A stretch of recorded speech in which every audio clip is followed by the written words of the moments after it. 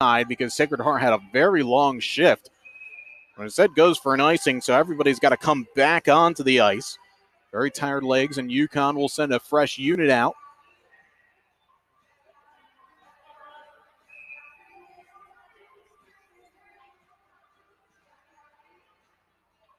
Now the referees are going to have a bit of a quick coming together here.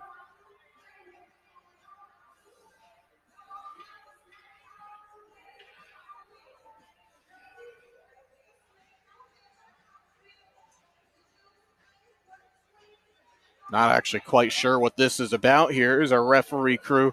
He's having a long talk with Chris McKenzie.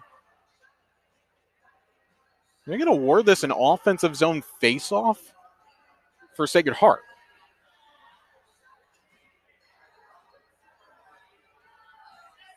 Well, we're not privy to any replay or have an idea of what's going on. Actually, no. Is this a delayed penalty? Sacred Heart is going to be going on the power play as Kate Klassen just been sent to the box.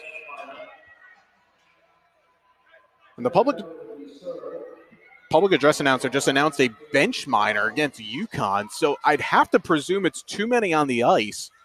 Not really many other